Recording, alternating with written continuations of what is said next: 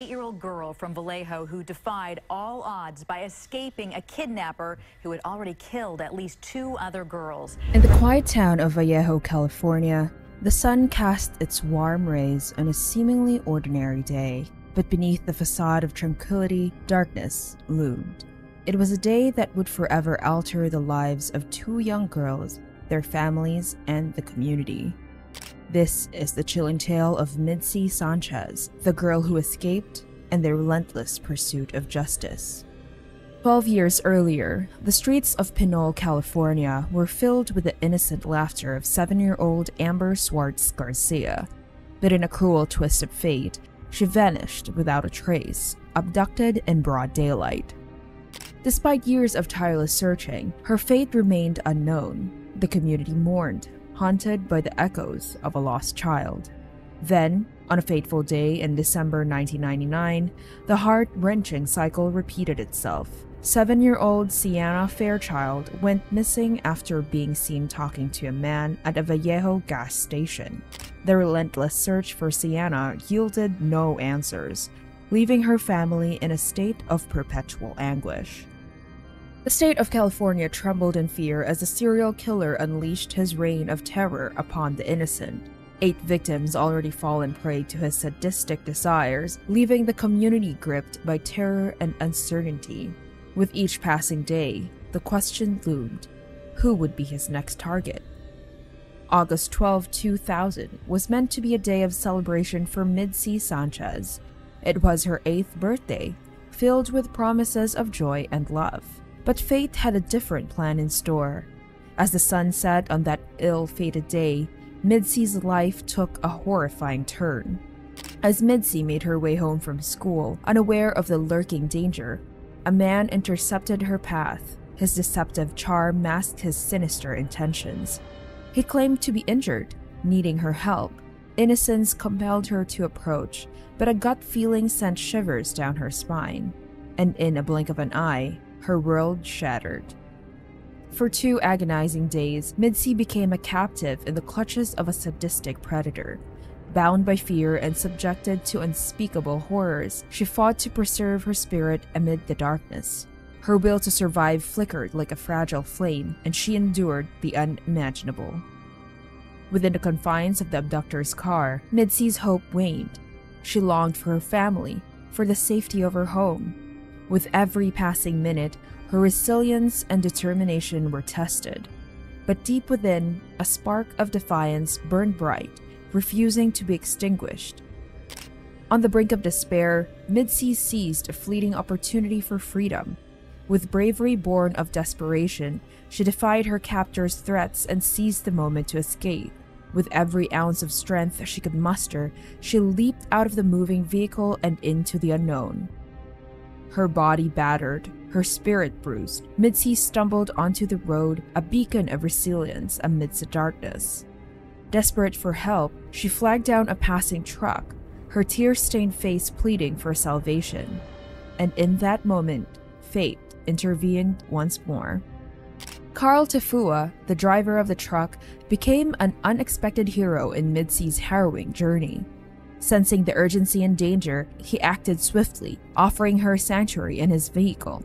As Midsi found refuge in the truck, a glimmer of hope ignited within her. Carl Tafua, a stranger-turned-guardian angel, drove her away from the clutches of her abductor. In that moment, the weight of the world lifted from her shoulders, replaced by a sense of safety and gratitude. With unwavering determination, Carl contacted the authorities, relaying crucial information that would lead to the capture of Midsi's abductor. The wheels of justice were set in motion as law enforcement launched a relentless pursuit to bring the perpetrator to account for his heinous crimes. Meanwhile, Midsi was reunited with her family, who had endured days of unimaginable anguish. Embraced by tearful embraces and words of solace, she felt the warmth of love enveloping her once more. But amidst the tears of joy, the scars of her ordeal remained, etching a permanent reminder of her indomitable spirit. As the community learned of Midsi's harrowing escape, their collective breath caught in their throats. The darkness that had gripped their hearts for far too long was pierced by a ray of hope. Midsi became an embodiment of resilience, a symbol of defiance against the evil that had sought to break her spirit. The subsequent capture and prosecution of Midsi's abductor provided a small measure of solace to a community scarred by fear. Curtis Dean Anderson, a monster who had tormented innocent children, would face the full weight of justice. His arrest served as a turning point, a glimmer of justice in the face of unspeakable acts. In the courtroom, Midsi took her place on the witness stand, her voice unwavering as she recounted the horrors she had endured. Her testimony, laced with unyielding strength, left an indelible impact on all who listened. It was a pivotal moment, a chance for her to reclaim her power and ensure that her abductor would never harm another soul. Anderson's sentencing marked the end of his reign of terror, as he was sentenced to an astonishing 251 years in prison. However, even behind bars, his twisted mind continued to taunt investigators and the families of his victims. In a shocking turn of events, Anderson confessed to yet another heinous crime. 12 years prior, he had abducted and murdered 7-year-old Amber Swartz, snatching her from her own front yard. The revelation sent shockwaves through the community, reopening wounds and deepening the sorrow of Amber's loved ones. Desperate for some semblance of control, Anderson attempted to strike a deal with the police. He brazenly admitted to the kidnapping and murder of 13 other girls, adding to the already horrifying tally of his crimes. However, he cruelly refused to provide any further details without certain concessions. As Anderson languished behind bars, he faced the harsh reality of prison life.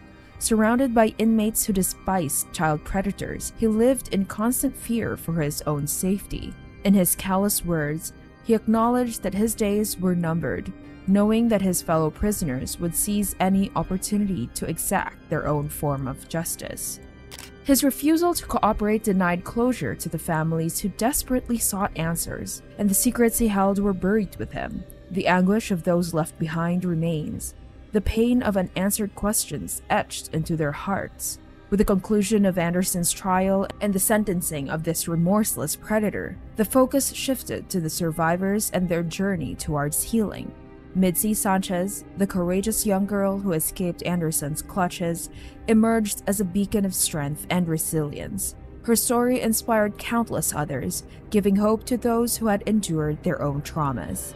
Midsi's remarkable resilience led her to establish the Midsi Sanchez Foundation, a beacon of support for survivors of abduction and their families. Through her foundation, she offered resources, counseling, and a safe space for survivors to heal and reclaim their lives. Her unwavering dedication to the cause became a guiding light for others who sought solace and support. The community rallied around Midsi and her foundation, recognizing the critical importance of child safety and recovery.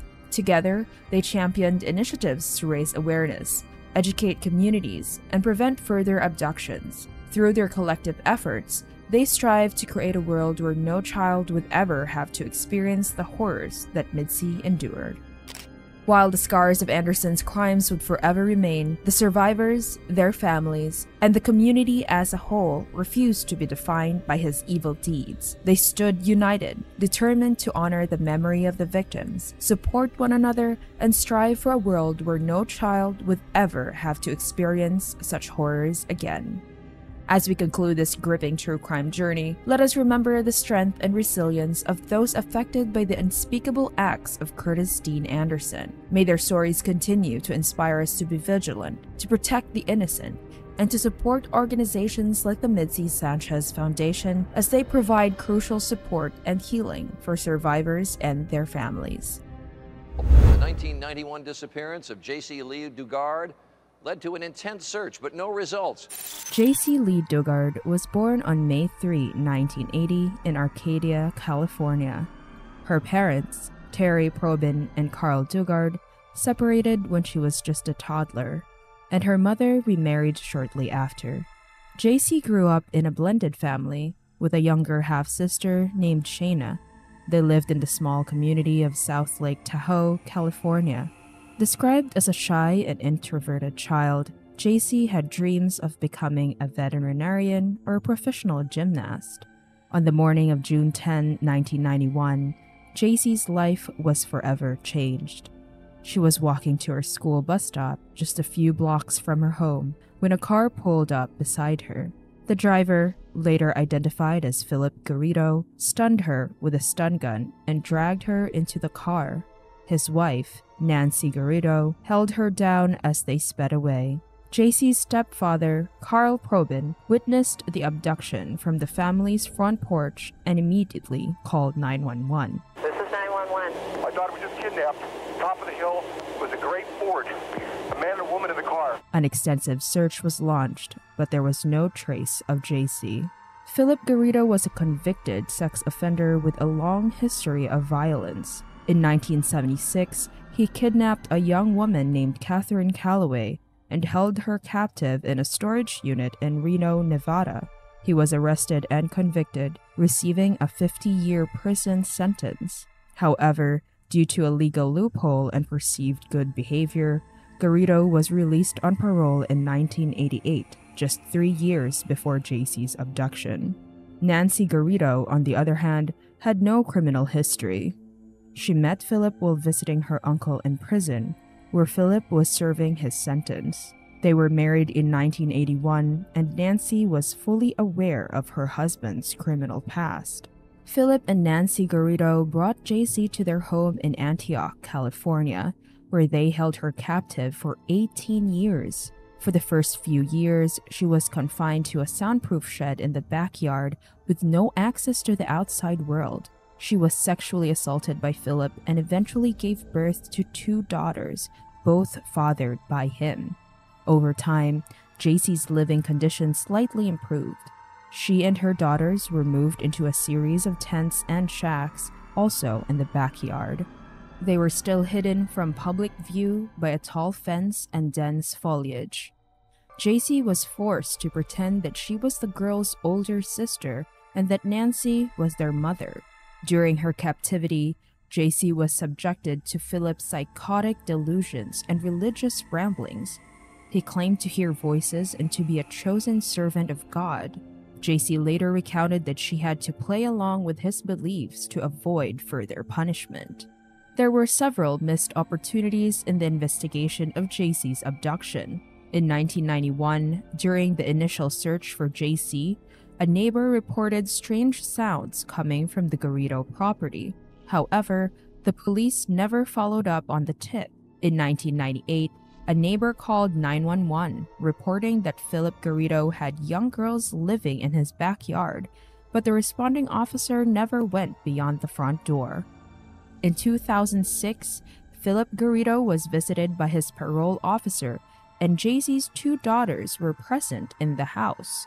Despite their unusual living situation and Garrido's status as a registered sex offender, the parole officer failed to connect the dots. On August 24, 2009, Philip Garrido was spotted on the University of California, Berkeley campus with Jaycee's 2 daughters, trying to pass out religious literature. His erratic behavior caught the attention of campus security, who ran a background check and discovered his status as a registered sex offender. They contacted Garrido's parole officer, who ordered him to come in for a meeting. On August 26, 2009, Philip arrived at the parole office with his wife Nancy, Jaycee, and the 2 girls. Suspicion arose when Jaycee introduced herself as Alyssa and appeared to be extremely nervous. After a series of questioning, Jaycee finally revealed her true identity, and the Garridos were arrested. Jaycee was reunited with her family, and her story of survival and resilience captivated the world. She later testified against Philip and Nancy Garrido, leading to their convictions in 2011. Philip was sentenced to 431 years to life in prison, while Nancy received 36 years to life. Jaycee went on to write a memoir, A Stolen Life, which became a bestseller. She also established the Jaycee Foundation to support families recovering from abduction and traumatic experiences. In 2011, the state of California awarded Jaycee a $20 million settlement for the lapses in the criminal justice system that allowed her kidnapping and captivity to go on for so long. The Jaycee Dugard story is a chilling reminder of the importance of vigilance and the need for improvements in the monitoring of convicted criminals. It also highlights the incredible strength and resilience that humans are capable of in the face of unimaginable adversity. Jaycee's ability to heal, rebuild her life, and help others is truly inspiring. They said they got him. And pretty much that's all I needed to hear is that they got him. On April 1st, 1988, in the small town of Fort Wayne, Indiana, 8-year-old April Maine Tinsley was playing with her friends just 2 blocks away from her home. With spring in full bloom, children in the neighborhood were eager to enjoy the outdoors. April's innocent laughter and playful demeanor were a familiar sight to her neighbors. As April began her short walk home, she suddenly vanished without a trace. Her mother, Jeanette Tinsley, became increasingly worried when her daughter failed to return on time. The sun began to set, and Jeanette knew something was terribly wrong. She immediately reported April missing, and a massive search operation was launched. The community banded together, with hundreds of volunteers combing the area for any signs of the little girl. Neighbors, friends, and even strangers offered their help, desperately hoping to find April unharmed. But despite their best efforts, there were no leads or clues to her whereabouts. The search continued for weeks, and the case garnered national attention. The heart-wrenching search came to an end on April 29th, just a few weeks after her disappearance. April Tinsley's lifeless body was discovered in a ditch along a rural road in the nearby town of Spencerville. The young girl had been brutally assaulted and murdered. The gruesome discovery sent shockwaves through the community, leaving residents reeling in disbelief and horror. Detectives from the Fort Wayne Police Department, as well as the Indiana State Police, began an extensive investigation. They collected evidence from the crime scene, interviewed potential witnesses, and meticulously followed every possible lead. Yet, despite their efforts, they were unable to identify a suspect. April's murder would go unsolved for years, leaving her family and the community with a lingering sense of unease and frustration. 2 years after April's murder in 1990, the killer resurfaced with a chilling message. On a barn door near where April's body was discovered, a crude scrawl appeared. The message read, "I killed 8-year-old April Marie Tinsley. I will kill again." Alongside the disturbing message, there was a drawing of a young girl, and the words, "haha," were etched beside it. Investigators examined the message, but they were unable to conclusively link it to April's killer. The eerie message served as a horrifying reminder of the unsolved crime, casting a dark shadow over the community. Despite this chilling development, the case eventually went cold. Over the years, investigators continued to pursue leads, but nothing seemed to bring them closer to solving the murder. That is until 2004, nearly 16 years after April's death, when the killer resurfaced in the most disturbing way. In the summer of 2004, 4 notes were discovered by young girls in the Fort Wayne area. Each note was accompanied by a used condom and contained a threatening message, claiming responsibility for April Tinsley's murder. The notes also included Polaroid pictures of the sender's body and a chilling warning that the girls would be his next victims.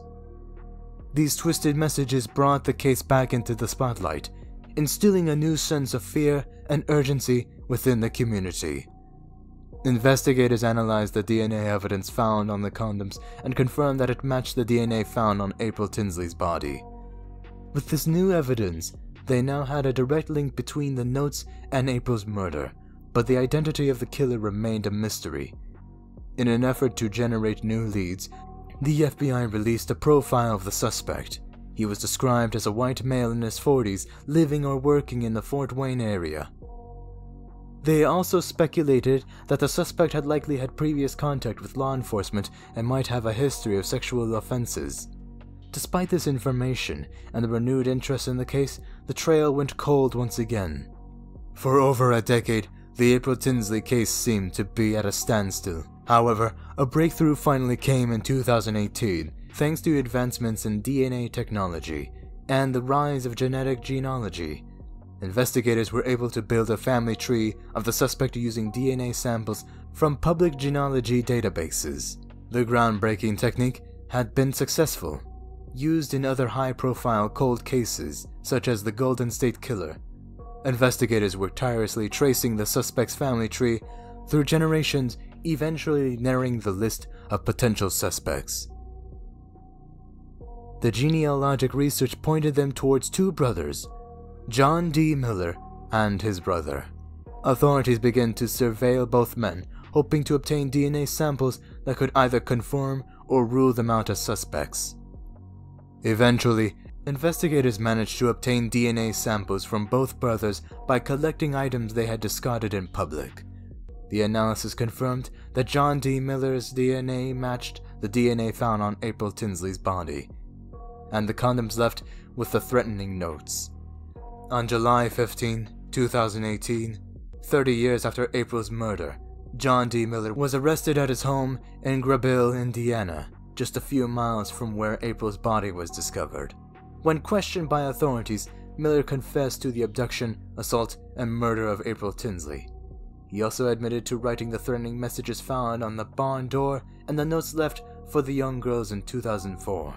Miller's confession brought an end to the decades-long search for April Tinsley's killer. In December of 2018, he pleaded guilty to murder and child molesting charges. On December 21, 2018, Miller was sentenced to 80 years in prison for his heinous crimes. The April Tinsley case is a tragic reminder of the devastating impact that unsolved crimes can have on families and communities. For 30 years, April's family and the people of Fort Wayne lived with the pain and fear of knowing that her killer was still out there. The eventual resolution of the case serves as a testament to the perseverance of law enforcement and the power of modern technology in bringing justice to victims and their families. The resolution of the April Tinsley case also provided hope for other cold cases. Advancements in DNA technology and genetic genealogy continues to offer new opportunities for solving long-standing mysteries. It's a reminder that justice, though sometimes delayed, can still be achieved, and that the timeless efforts of investigators and the unwavering hope of families can ultimately prevail. That's it for today's episode of Crime Recall. If you found this case intriguing, be sure to give this video a thumbs up and share your thoughts in the comments below. For more stories like this, make sure to subscribe to our channel and hit the notification bell to stay updated on our latest episodes. If you know of any other cold cases that deserve attention or have any suggestions for future episodes, feel free to share them with us. Until next time, stay curious and stay safe.